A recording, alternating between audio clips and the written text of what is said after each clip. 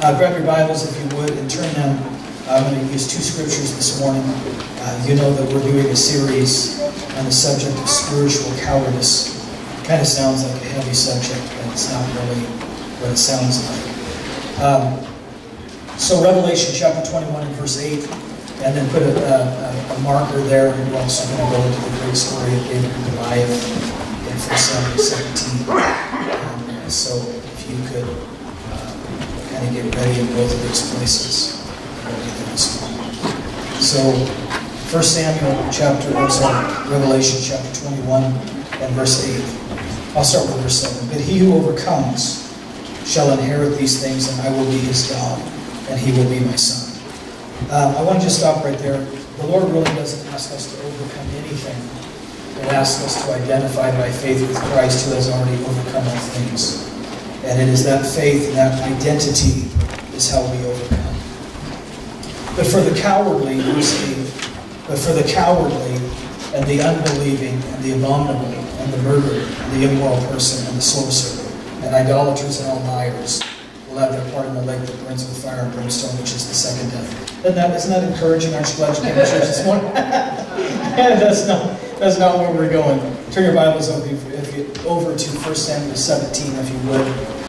I want to minister on the subject. This is the third message I've done in this series on spiritual cowardice, and I want to subtitle it, The Importance of a Victory. Enduring warfare is one of the hardest parts of being a believer. The problem with warfare is you can teach about warfare, you can teach some principles about warfare, but the problem is that you cannot reproduce what warfare is going to feel like in a person's life.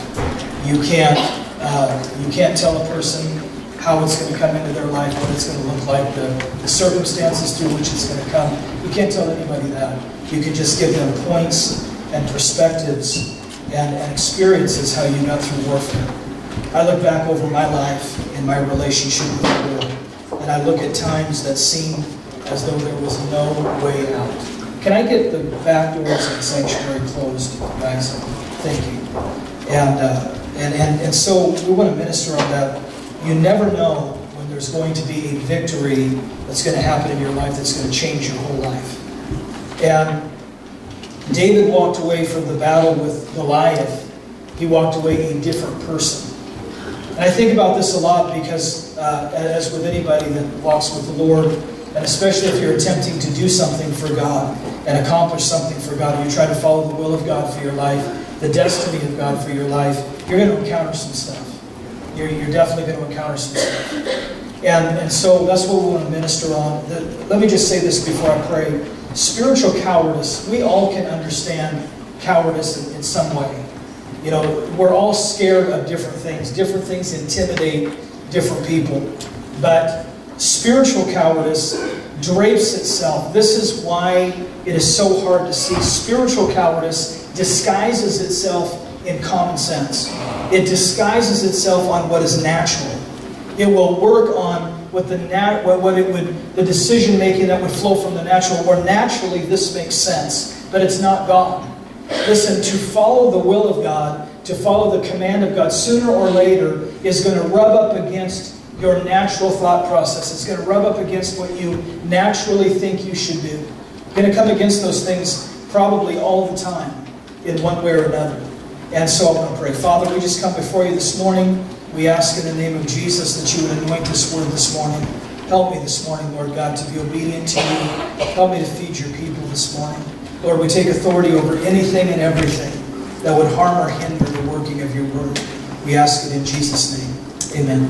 Listen, there's 4 victories that I believe, there's probably more than this, but there's at least 4 victories, different kinds of victories that you're going to have to win in your life as a believer. Number 1, they're all to me ensconced in the story of King David. Number 1, there's the private victories. There's the unseen battles that nobody knows about but you and God. In fact, if you lost them, nobody would really know whether you lost them or not. David, when he came to fight Goliath, said, I have overcome a bear and a lion. Both of those battles were private. They were hidden. There was nobody cheering. There was nobody to impress. He was watching what belonged. He was being careful about what belonged to the Father. His only reason, the Bible says that David grabbed a lion by the beard. It means by the mane. And he pulled a sheep out of a lion's mouth. Now to me, when you get a sheep in a lion's mouth, it's over. In fact, there's other sheep to me. You know, it's like, I got a couple hundred of that. I'll let that sheep go. But I'm going to tell you something. When God chooses somebody to lead His people, when God chooses somebody to lay His hand on, God chooses somebody that in the private places of their life guard what belongs to the Father.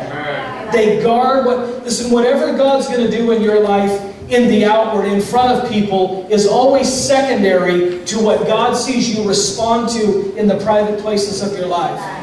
Brothers and sisters, for every victory you win in front of people, there's probably been 5 that you've won that are private. Nobody knew about them. Listen, God uses people that cannot abide things in their private life that they know are going to stand in the way of the destiny of God. Remember something, that Satan will fight you getting saved, but he doesn't fight you getting saved half as hard as he fights you walking in the destiny of God. Brothers and sisters, listen to this. If you at some point do not start pursuing the destiny of God, you will get bored with Christianity. It will bore you. It will become going to church and going home, and going to church and going home, and going to... I don't know, you know, I want to be careful about how I say this, but I've never lived that way. From the moment that I got serious with God on April the 15th of 1988, when I really submitted my life to the Lord, from that moment until now, I've pursued the destiny of God.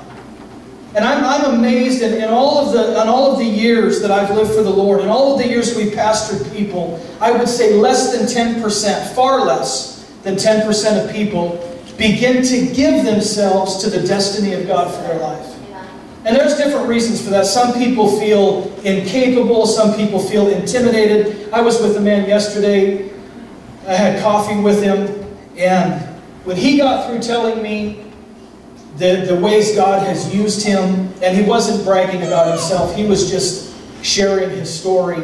When he got through telling me about the way God had used him, the things that God had used him to build in South Africa, I said to him, I said, I'm intimidated. And he started laughing. He said, Pastor, I didn't mean that. I said, no, you didn't mean that. And sometimes we can get intimidated thinking, I don't know how to walk in the destiny of God. When I preached on prayer last Sunday morning, and I walk away thinking, I know there's people thinking, but Pastor, I don't know how to pray. I didn't know how to pray either. You know how I learned to pray? I learned to pray by praying. I learned to pray by crying out to God and saying, if you don't do something, I'm done. If you don't do something, my life is done the way it is. I've got to have something from God. Listen, Jesus does not care how many these and thous that you have in your prayer. He doesn't care about formula. He cares about your heart. Amen. The only way to learn to pray is to pray. The only way to begin to fulfill I don't care if you're 8 or 80. God grabbed a hold of Daniel at 80 years old and said, I have a mission for this season of your life. Brothers and sisters, listen, this life is fleeting. I'm 48 years old, and it seems like yesterday I was 18. I mean, it really does. I used to hear my dad say stuff like that and think, oh, Dad, you're just old. You know? But it's the truth. I was with Noreen, was showing me her yearbook from, where is Noreen? Noreen, are you in this room? There you are. Noreen was showing me her yearbook from, graduated from Orville. She graduated in 1979. I'm sorry, that made it reveal how old you are. Sorry, I should have said 1999. Anyway, and we were looking at pictures. Dennis's picture was in that yearbook. And we were commenting how fast time goes by. Seems like yesterday. Life is but a vapor. I'm going to tell you something. I don't know what God has. And by the way, I want to say something very clearly.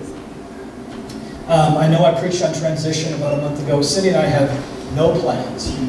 So rest your tired little head. You know, we don't have any plans to go anywhere. So if you're excited that we were, I'm disappointing you. But we are making plans that if God should call us on someday, that this house is set in order. That there's a plan in place, because sheep get upset when they don't have a shepherd and they don't know what a shepherd is doing. And so we felt, especially after I've been in prayer, I didn't know what Pastor Frank was going to minister on, what he was going to say, anything that was going to happen at that conference. All I know is the Lord began to deal with me about a month and a half ago about setting this house in order in case Cindy and I were in transition. And then we went to conference, and that was what was being taught on and preached on and thought about. And so we want you to know something that we take. Listen, I was down at Deep Bay the other day, and I was spending time with the Lord, and a man that has been greatly used of God came there down at Deep Bay while I was there. And he's in his latter years, and I think he didn't exit at the right time. And it's taken a toll on what he built. And I was watching him, and I was thinking about all of this, and I was thinking to myself, I'm not going to be that. I'm not going to stay beyond. This house has never belonged to us. When I say us, I mean Cindy and I. Bruce House doesn't belong to us. Timothy House, radio station, that's all. That belongs to the Lord. And whenever God is done with us here, those things God gave us, we didn't deserve them. Jesus said, whatever you have been given, you were given freely, so give them away freely. And you hold on to things in the kingdom loosely, because they don't belong to you to begin with. But I'm going to tell you something. I am not interested in staying longer than doing anything God has called me to do longer than what God has called me to do it. And we want to be, Cindy and I have strived to be people that produce things in our lifeline, or our lifetime, and not on our lifeline. Is that right? No, backward. In our lifeline and not in our lifetime. That's right. Okay. Thank you, honey. I don't know where I would be without you. I know. I should have never said that. Yeah. Okay. So number one, you have victories that are private. They're the unseen victories. They're the victories that nobody was there. Too often today, Christianity, and you may not know this because you're not on my side of it, but too often modern American Christianity is a show. It's performance. It's all about what people see. It's all about whether I can be a success in the eyes of people. But I'm going to tell you something. What God pays attention to is what you do and what you're fighting for and what you refuse to yield to, what you refuse to surrender to in the private places of your life. That's what God. Listen, brothers and sisters, I'm going to tell you something. David did not kill that lion by himself. When you are fighting war in the private places of your life, and private victories matter to you, the power of the Holy Ghost is going to get involved in your battle. I'm going to tell you something. God cares about this stuff. God cares about people that are not, I was having somebody tell me the other day about a situation. They said when this person was confronted, they said, well, I guess I didn't think about it because nobody saw me. And the person that was talking about it said, where was the idea that God saw me? American culture is getting to be all about what people see. The first victories that are important, the first victories are the private ones. They're the most important. The greatest victories you ever win, hear this, church. Hear this in your spirit. The greatest victories you ever win are the victories over yourself. That's right. Remember that. Because wherever there is warfare and battles and bad decisions and bad relationships and a bad way of life and cataclysmic problems, in one way or another, most of the time, in some way, they're the fruit of what was in us. The greatest victories, I was asking the Lord last night, I was telling my wife this, that our church, there's been some major warfare. If you were here last Sunday, in as much as I am concerned, that was one of the most genuine movings of the Spirit last Sunday that I have been in a long time. And there was a message in tongues, 2 messages in tongues and 2 interpretations that came forth. And the one that the Lord gave through me, and then God gave one through Kim. But this is what the Lord said: there has been much suffering in this house. And there has been. There has been much suffering in this place in the last 6 months. And I was taking this to the Lord last night, and I said, Lord, can't there ever come a time when the storms cease? And the Lord said to me, how many know that if you've got something that doesn't seem right between you and God, He's not wrong? You know, you're never going to go to the Lord and the Lord's going to say, hey, I am sorry. I messed this thing up. You know, that's never going to happen. And so I went to the Lord last night and I said, Lord, can't there ever be just a place that you get to where it's just serene? It's just calm water for as far as the eye can see. And the Lord said, Randy, it's always that way. Your battle is not that there's storms. Your battle is that you've not learned to sleep through them. When you sleep in a storm, you can have storm after storm after storm after storm after storm. But the storm's out here, it's not in here. The problem is that we want to wait to be peaceful in here until it's peaceful out here. When I'll tell you something, the great thing about the peace of God is, listen, the only reason Jesus could say to a storm, be still. And by the way, here's what the disciples heard. They heard, be still. But here's what the storm heard. The storm heard, be still. The only way you can speak to a storm is when you have first slept through a storm. And then when what comes out of you is the peace of God. Brothers and sisters, I'm going to tell you something. God can empower us to sleep through things that are raging around us. Number two, victories. The second victories are victories for those that follow us.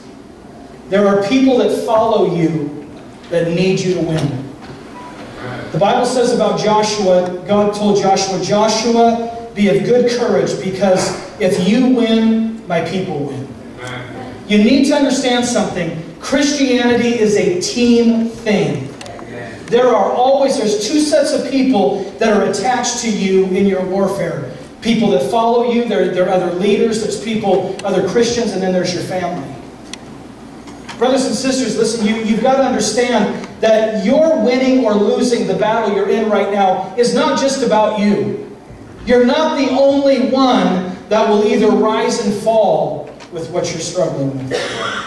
There's people connected to you that will rise and fall with you. A leader, listen, people can't go where a leader doesn't go. A family only goes where the leadership of that family goes. And listen, brothers and sisters, remember something. You're not warring alone. I'm not trying to lay this huge thing on your shoulder. You're not warring alone. God is warring with you. But I remember Jensen Franklin years ago when he was preaching, and he said, you know, I'm concerned about this generation of preachers.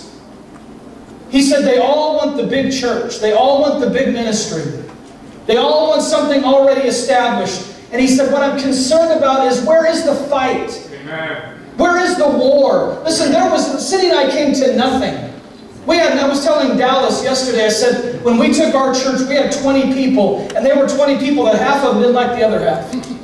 We weren't given anything. We live in a culture that wants to be given everything. What's the old cowboy actor guy they had to speak at the Republican convention last year? Kim, you're supposed to know these things. What? Clint Eastwood, yes. Clint Eastwood. They asked Clint Eastwood. They said, what's your opinion of American life? He said, my opinion is nobody's going to give you anything. Get off your lazy butt and go earn it. No, why a lot of people don't like Clint Eastwood.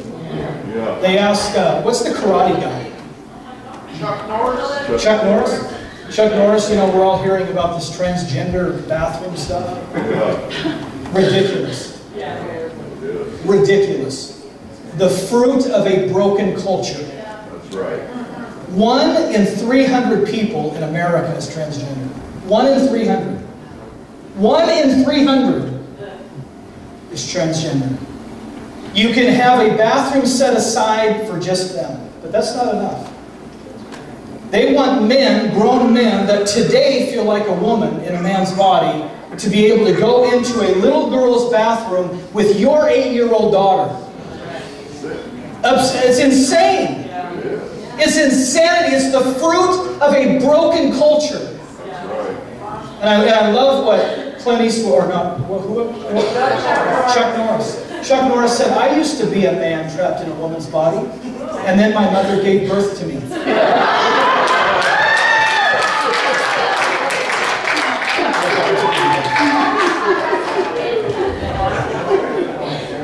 Brothers and sisters, that's not incompassionate.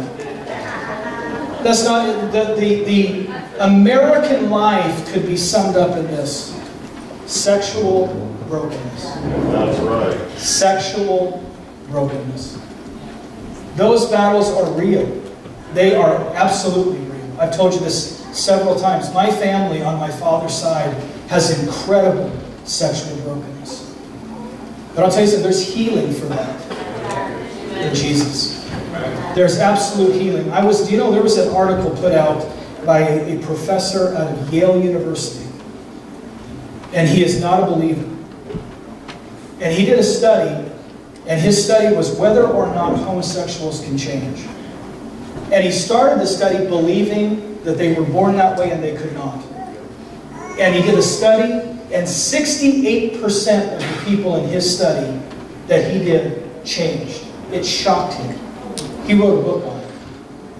Now I'm going to tell you something. What's been shoved on this culture is that these things, God can change anything. I don't care what you're born with. I don't care what warfare that has plagued your mind and spirit since you entered the world. God can change. He can change anybody. Anybody. Brothers and sisters, listen. The third victory is the victory that people need that are our families. See, my war, whether or not I win, directly affects my wife. It affects my children. It doesn't just affect this church, it affects my family. God wants us to win because He wants us to lead our families into victorious places. And the last victory, this is the victory I really want to get to this morning. There are victories that make you believe in who you are. This is where I want to go. There are victories that make you believe in who you are in Christ. You will accomplish little if at some point in your Christian life you do not begin to believe that you hear the voice of God, that you know the voice of God, that you know the direction of God, that you're able to operate and function in the anointing of God. See, it's something altogether different to believe that somebody else can. But God wants you to believe you can. Brothers and sisters, there's something birthed in every young man and every young woman that has this air of greatness. That you believe that you can be great. That you believe God has something great for you in your lifetime. You want to know why? Because God places that in everybody. And then fears come, and insecurity comes, and self-doubt comes, and Satan is so good at in your mind pinpointing every little shortcoming. And all of a sudden you begin to lose hope that you can do and you can accomplish great things in your life. Listen, David was never the same after this war. You want to know why? Because David came away from this understanding that God could use David. I don't know, let me just say this. Victories, these are the three things Satan's going to attack in you. If you look at this story, the essence of the attack was against David. It was to make David question whether or not David heard God, whether or not David was a man of God, whether or not David could accomplish anything for God. When you begin to step into a life that you want to fulfill the destiny of the Lord, I'm telling you something, Satan will war against you. I mean, he'll war in here. There's three things Satan attacked. Number one, Satan attacked his weapons. He said, you cannot win with a sling and a stone. Satan will attack. Everybody's got different weapons. Listen, my weapons that I use in the kingdom, I'm not a musician. I can sing a little bit, but I'm not really those are not my weapons. My weapons really are not even my intellect or even my preaching. I would consider my greatest weapon, I love people. I love to talk to people. I love to hear people's story. I love to sit down with people. I thoroughly enjoy people. Listen, Satan will try to attack whatever weapon God put in your hand to use in the kingdom.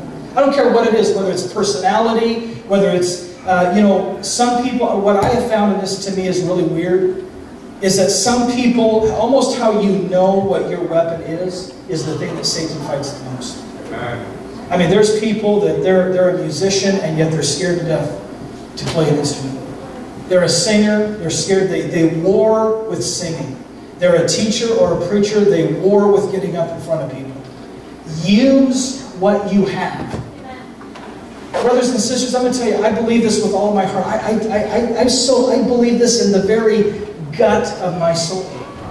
If you will use what you have, if you will just bring to God what you have, you're not like somebody else. You don't preach like somebody else. You don't teach like somebody else. You don't sing like somebody else. But bring to the Lord what God can blow on what you bring Him, and God can do amazing things with your life. Yeah. Absolutely, positively amazing things. You look at every great man or woman God's using, not one of them had a silver spoon. Not one of them had everything going right. Most of them fought through one thing after another, after another, after another, but they never quit. Amen. They never quit. Amen. Satan will fight your weapons. Number two, Satan will fight your ways. They looked at David and he was a shepherd. David wasn't a warrior, he was a shepherd. Satan will fight the way God uses you. No two people are used the same way. In fact, if you try to be somebody else, it won't work. Have you ever listened to somebody that was trying to be somebody else? And you just go, they're trying to be somebody else. Listen, your way is not my way. Your way actually is not anybody else's way. But if you give it to the Lord, God will use it. I'm amazed how God can use different personalities. This always comes to my mind. There's this lady, Alicia Britt-Showman, and Cindy uses her curriculum at Bruce House. And she is the most quiet, she is the most quiet lady.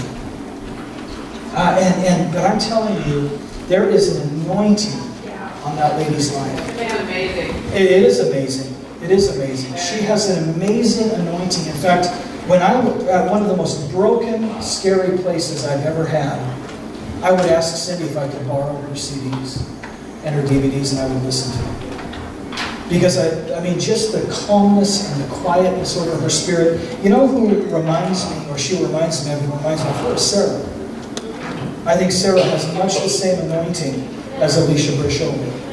Listen, if you'll just bring to the Lord what you have, Satan will war with your weapons, your ways, and number three, your word. Satan will fight the word God has given you more than he'll fight anything. Yeah. Because in the end, what you war with is a word. I was sitting with a man yesterday who was the same man that we were having coffee with. And he's got a business idea that I personally think is the Lord. And I told him this. I said, we had a word given to us by God in 1997 that said someday Orville will not be known for the production of apples, but for the propagation of the gospel. And this man used to be a missionary in Africa. And in Africa, there's rolling blackouts. Their electrical system, their power grid is incredibly unstable. And what many people in Africa did is they built these bio electrical generators. This man knows another man in Africa that probably has one that is beyond anything anybody else has been able to put together. It can run on old tires, garbage, plants, wood. It can run almost on anything. And he was talking to me about it, and I could be wrong. I'm just human, but I believe that this may be a fulfillment to a word from the Lord. He has a vision to produce them here in Orville. And so I'm really excited about it. I've been really praying for him, praying for this. But I'm going to tell you something. God will war, or Satan will war with the Word. Yeah. When you have received the Word from God, that thing is the most important thing God could ever sow into your life. Everything God builds, He builds on a word, a promise He's given you. And Satan will war against that. Now, let me just try to finish this.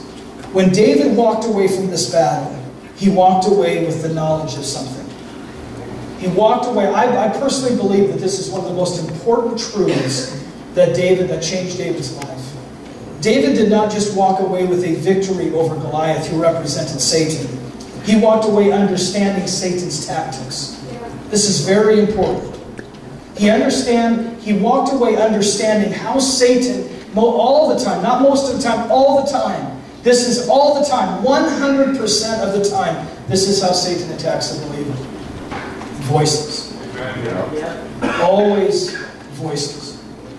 The Bible says that every morning Goliath would come and he would threaten the children of Israel and taunt them, and every evening he would come and threaten and taunt the children of Israel. Interestingly enough, he came at the exact time of the morning sacrifice and the exact time of the evening sacrifice.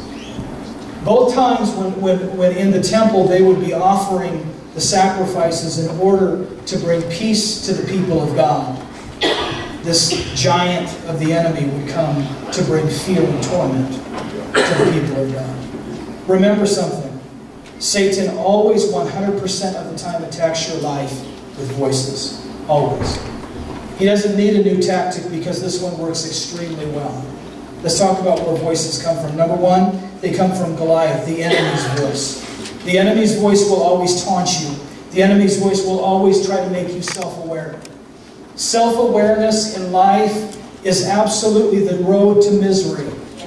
Satan will make you aware of every problem, every flaw in yourself. Satan, listen, most of the battles, us as a human being, what freedom is when you're finally free from focus all the time on yourself. Your circumstances, your fears, your shortcomings, all of those things. Goliath called David names. Goliath made fun of him for being he made fun of what he looked like. He made fun of his weapons. He made fun of his abilities. Brothers and sisters, listen to me. Satan is absolutely brutal in your mind. How many know that? I mean, it's all over the place. People being attacked what they look like. People being attacked because of what they can't do. I mean, the onslaught of the enemy. When you look at our culture, you look into the faces of people over and over and over and over. You're seeing the elevation of voices. Number one, there was Goliath's voice. Number two, his father's voice. Now, it's not said here, but about a year beforehand, when Samuel came to see if there was God had sent him to David's home and said, there's a king in those boys. His father did not think enough of him to call him out of the field. How many young men and women, we need to remember this. When you have a young man or a young woman that's broken, when you have a young man or a young woman in this culture that's angry and seems rebellious and seems like they don't care, you remember something. Try to remember and try to think about what kind of home they may have come out of. The kind of circumstances they've dealt with their entire life. I have two little boys that walk by my house every day. And I was pulling out of the driveway the other day, and they're probably 10 and maybe 6. And I was pulling out of my driveway the other day to go somewhere, and they were walking by the house, and I happened to look, and I caught this little boy, the 6-year-old's face. He was about eye level to my door. And I looked in the face of a little boy, had a can of pop in his hand, and I looked into the face of an angry little boy. I thought, holy cow, does he have an angry look on his face for being 6, maybe 7 years old. But I'll tell you something, what I know, what Cindy knows, what a lot of us know, when you're dealing with families, is there is untold pain in American families. Remember something, David came here having not been thought enough of by his dad to even call him out of the field. Number 3, his brothers. His brothers said to him, you are not able. These voices can come from family, they can come from friends, they can come from nobody but in your own head. The old saying that we all know about, sticks and stones may break my bones, but words will never hurt me. It's actually the other way around. Words are far more painful They're lasting. Satan can remind you of something that was said to you that was of the enemy to break you down. He can remind you, if you're not careful, he can remind you of it years later. Leaders, this is huge. David's own leadership said, you are not able to do this. You are not able to do this. It was an attack against who David was. And then the last one, internal voices. What I hear on the inside. Let me just give you 3 examples of men that were destroyed by voices that came from the inside of their heart. Jeroboam.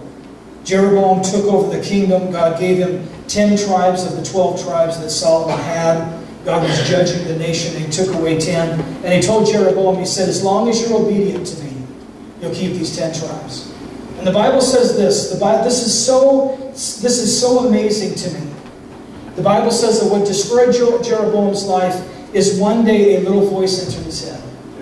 And this voice, this is what the Bible says. A voice entered his head and said to him, if you let the people of God continue to go to Israel or to go to Jerusalem to worship, they're going to turn away from you. And when they turn away from you, they're going to see you as a rebel king and they're going to kill you. None of that was true. God had promised him the kingdom. God had promised him that he would establish his kingdom for 4 generations if he would just trust him. And one voice undoes all of that, and he reacts in fear, and so he builds a pseudo-temple in Israel, in the nation he received. And they started calf worship, and they started Baal worship. And that's what ended up being his undoing. David, the Bible says that David has a voice enter his head one day that says, one day I'm going to die at the hands of Saul. And for 16 months he runs out of the will of God. Brothers and sisters, I'm going to tell you something. Voices are real. They are incredibly real. Many of you sitting in this house today, you are plagued by fears and by lies. And I'll tell you something, if you don't understand them for what they are, Satan will control your life with those things. But Jesus has defeated them. Listen, I got to close. I want to tell you about something, about another thing David learned. David learned that Satan will always try to get you to cross the bloodline. Give me 7 minutes and 21 seconds. The Bible says in this, Joseph Prince's teaching on this, we've been listening to it in small groups. He said that the valley, the Israelites were on one side of the valley and the Philistines were on the other, and the valley in between was a place called Espius Dam. And what it means is the bloodline. And what Goliath was trying to do was taunt the children of Israel to fight him in themselves. You see, King David is a type of Christ, who has already fought the battle for us and won, and we're to let him do that. And we rest in faith. But what Satan will try to get you to do is to war with him in yourself, to cross over into warring in yourself. Why? Because you'll lose. You'll lose every time. And when you war against him, and then these voices will begin to snowball in your life. And I'm going to tell you something, brothers and sisters. Jesus has already won. Listen, we got to wait for the heavenly David, who is Jesus Christ, who finally came out and warred against Goliath. And the Bible says David ended up taking his head off. He ended up defeating the voices of the enemy. Let me just share this with you. 5 things that this victory brought in David's life. Number 1, David always knew from this point on, he knew the voice of God. Number 2, his baggage was left forever. The Bible says early on that David left his baggage in verse 22 of chapter 17. David left his baggage with the baggage keeper. How many know everybody has baggage? Oh, yeah. Now, it's not like some people do and some people don't. Everybody does. But David left his baggage with the Holy Spirit, who was the baggage keeper. Number 3, his voices were defeated. Number 4, David was an encouragement for everybody else. When David began to chase Goliath, so did everybody else. In Psalm 71:7 it says this. David said of himself, I am a miracle to many. God wants to use your life for other people to look at and say, if they can make it, I can make it. If they can walk through that, I can walk through that. I don't know about you, I want to be an example. I don't want to be an example necessarily of the stainless steel, never make a mistake. I do want to be an example of a survivor. I endured, I survived. Because most people are not going to make it through without some dings in their armor. Number 5, he knew the devil's tactics. Number 6, I like this. David was confident in future victories. He was confident that there would be future victories. The Bible says he took the head of Goliath. He went to Jerusalem, which at that time was not a city that the Jews occupied, an enemy army occupied it. And the Bible says he took Goliath's head and he threw it over the wall. And it was in effect saying, "You're next. I'm coming for you next." Let me tell you something. The people of God are to be chasing the devil, not the other way around. Amen? Stand, please. Father, I just come before you this morning. And I just ask, Holy Spirit, that you would rest upon this place this morning. I ask you this morning, Father, that, Lord, you would take whatever's been said this morning, whatever words have been said this morning. And I pray that you would work them into people's lives and the battles they face, the warfare they face. Lord God, there's going to be temptation to run. There'll be a temptation to do something other than stand, do something other than fight. Running seems to always be the enemy's answer.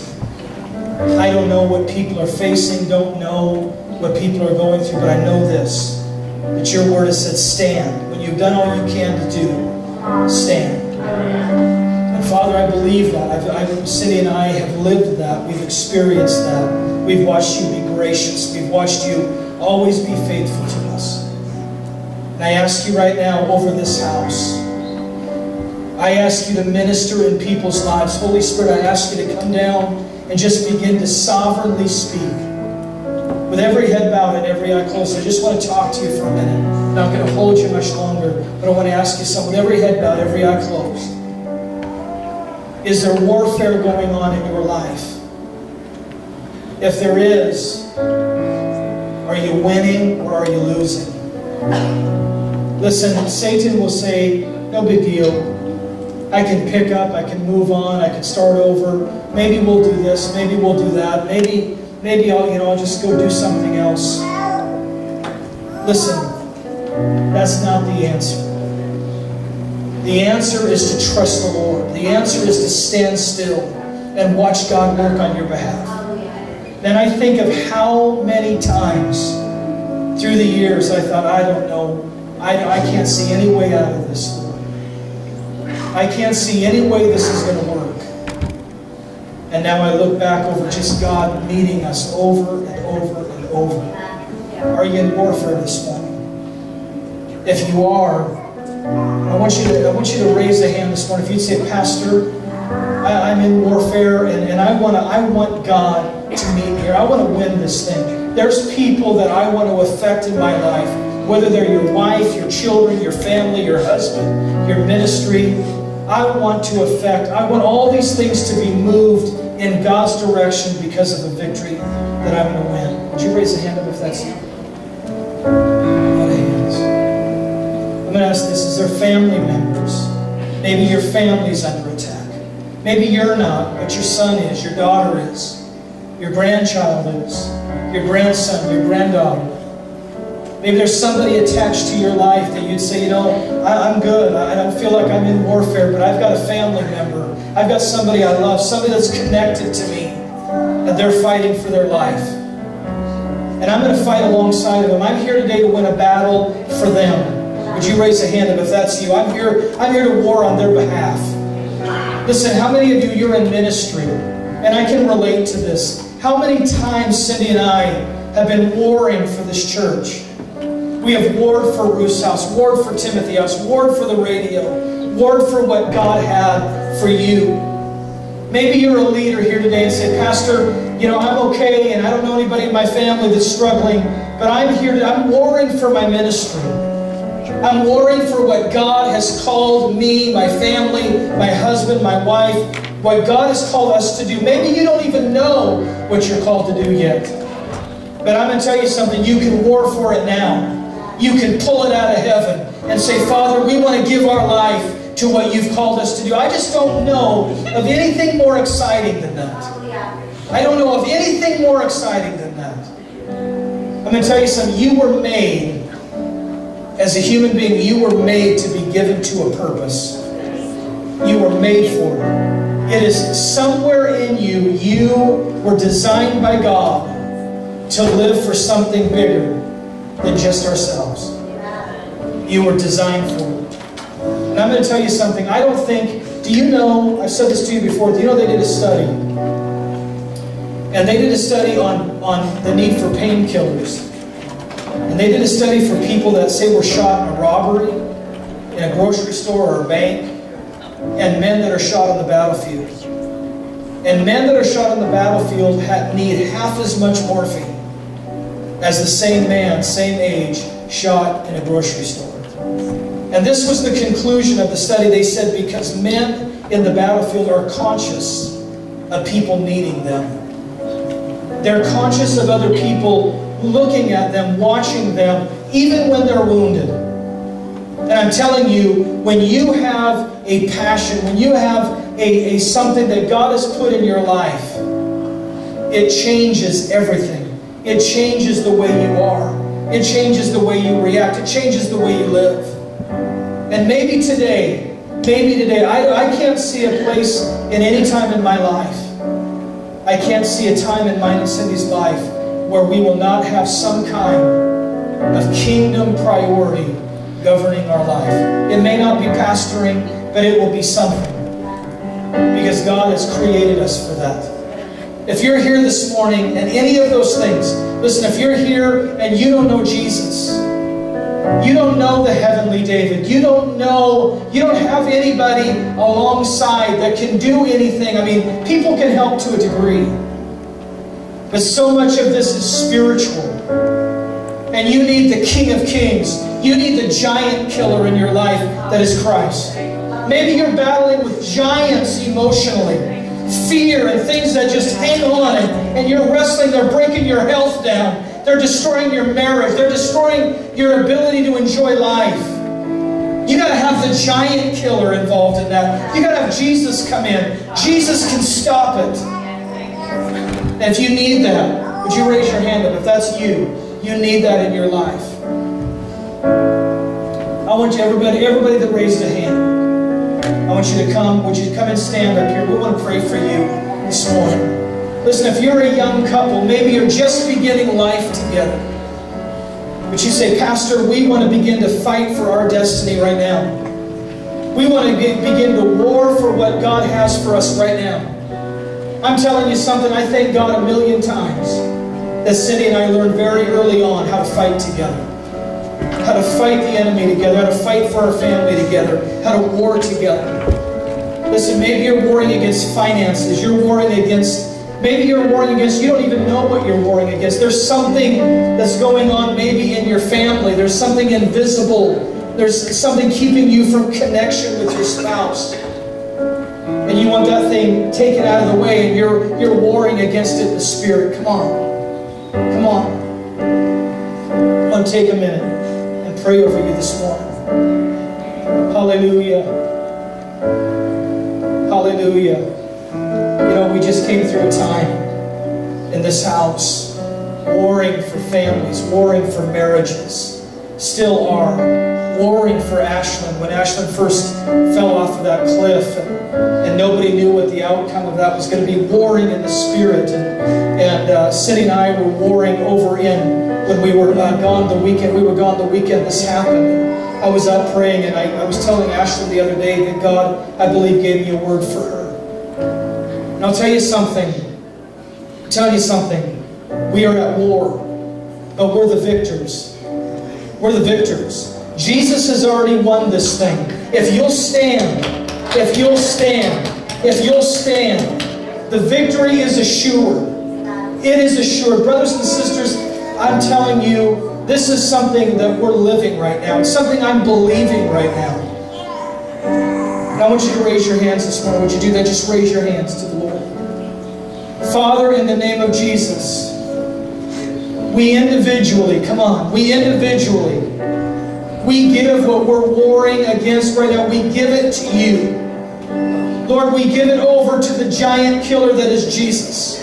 We give it over to the only one that we know can win the battle. Father, we speak right now against the enemy in marriages.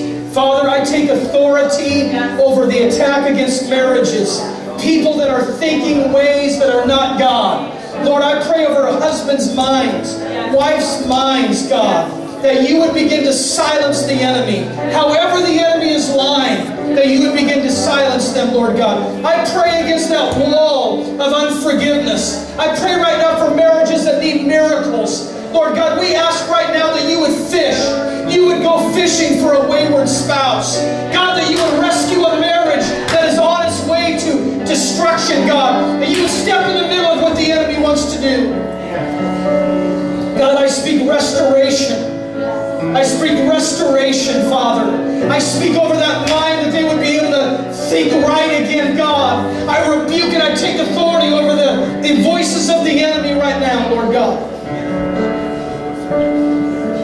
Father, I ask in the name of Jesus, we come against people that are wanting to give up. I come against voices of hopelessness. I come against voices that have said it's gone on too long. This is just who you are. You'll never change. It's always been this way and it's always going to be. That's a lie. That is a lie. Jesus creates all things new. I don't care how long it's been there. I don't care how hard it's been. I don't care how many mistakes you've made. I'm telling you something. Jesus has made us a promise. I will never leave you. I will never forsake you. I'll never walk away. I'll never quit fighting for you. I'll never quit trying to reach you. I'll never quit trying to talk to you. Father, in the name of Jesus, listen, some of you here, listen, some of you, you know how to war. Now there's new believers in here, but there's some of you, you know how to war. You've done your share of warring. Your family is together because you know how to war. And I'm asking you right now, I'm asking you to lay your hands on somebody. Look around you. Look around you. And I want you to lay hands. Those of you, you know who I'm talking to. You know who you are. And I'm going to ask you to war for somebody else this morning. I'm going to ask you to war. Come on, do it now. I want you to find somebody around you. You lay hands on somebody and begin to war.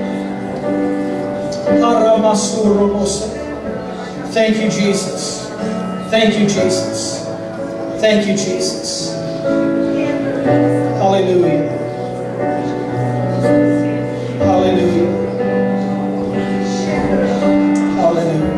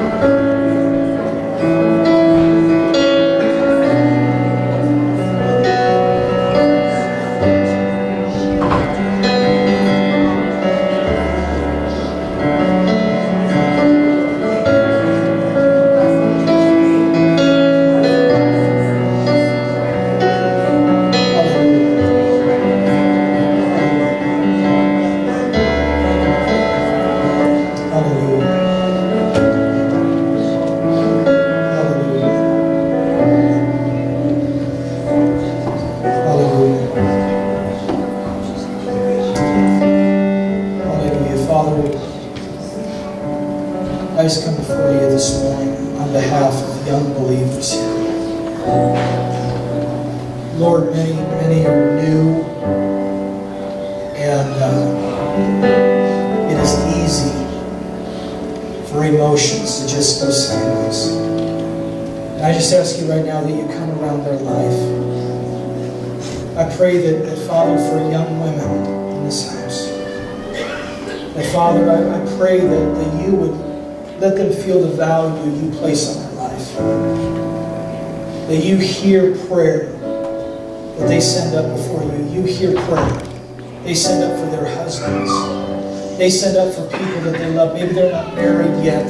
There's somebody they believe has been put in their life. And they're praying for that person to really have an encounter with Jesus. They need to know that you hear them, that you're hearing them pray. Father, I pray for new families that are just beginning their journey, Lord God, together with each other and with you. And Father, I pray that, Lord God, they learn that their enemy is Satan. It's not each other. That they learn to war against the right enemy. And I just ask this morning, Father, that people would just leave here knowing that they don't war by themselves. They war with the King of Kings and the Lord of Lords warring on their behalf. Hallelujah. Amen. Amen. You're dismissed this morning. Listen.